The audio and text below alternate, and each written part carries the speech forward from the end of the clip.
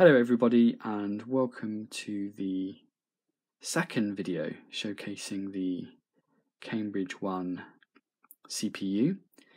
And for those of you who didn't quite catch the first video, this is a 4-bit 7400 series based computer or CPU, and even though it operates on 4-bit words, can also perform 8-bit operations as well. And I thought I'd make this video just to show off a couple of the changes I've made over the last couple of weeks.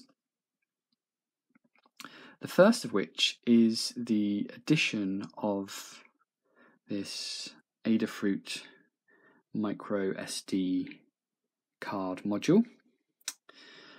And you can probably guess what that's for. It's for adding or enabling instructions to be loaded into the computer via an SD card, which is really handy because the way I was originally writing code for this machine was directly in the Arduino sketch, which turned out to be a bit of a pain. So the addition of this SD card module means that I can write instructions in my favorite text editor, save them to a file, and then upload them to this machine through this SD card when it boots up.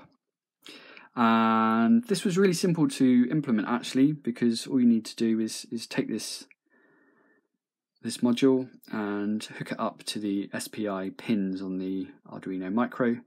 So there's a small amount of code to enable that to happen, and it's a really neat module actually. I've really enjoyed using it. So that's the first major change, and the second is the addition of a second, let's call it output port here. So as you can see, there are currently 2 output ports in there showing some 8-bit accumulation. Let's just wait for the carry. There we go. And this again wasn't too difficult to implement. There's some extra registers here which are hooked up to the data bus, and these blue lines are 2 extra control lines which are connected to the clock of the registers and feed back into the control unit or the control logic. The major change here actually was adding an additional 595 register here. And that was because I simply ran out of available space for extra control lines. So that wasn't too difficult to add really. And if you've seen the first video, you'll know that the control unit for this machine is actually virtualized in the Arduino Micro. So when I added these extra control lines, because the unit is virtualized, it was really easy to change the microcode to make sure that the right signals are being sent to the right pins at the precise point in time that is required. And extending the I/O instruction has also meant that I can add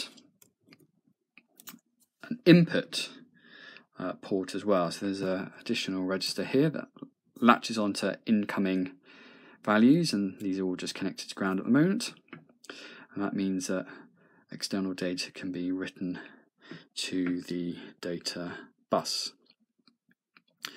Now originally on this machine I only had a single input-output port, so one of the instructions in the instruction set was used for that.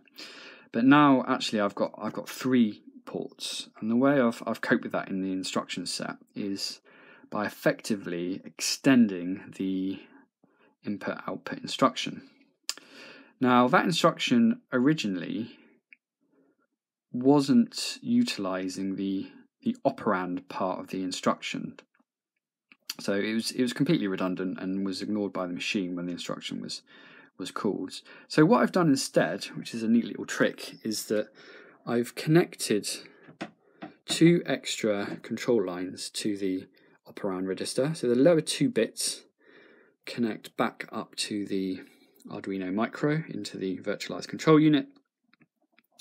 And that means I can then extend the input-output instruction. And because there's 2 extra bits to play with, that means I can have 4 extra instructions within the input instruction by defining them through the operand register.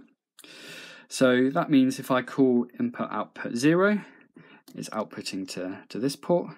If I call the input-output instruction with operand value 1, it calls to this, and value 2, it inputs from this register here.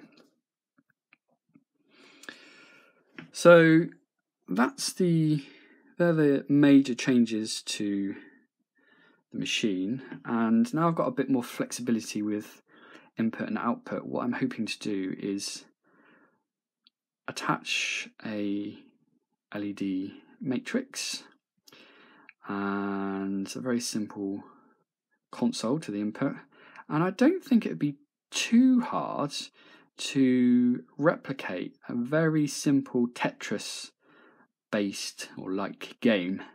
So I think that's going to be the next mission for this project. So that's it. Thank you for watching. If you want to find out more about the project, you can follow me on Twitter at ARITH_MATIC,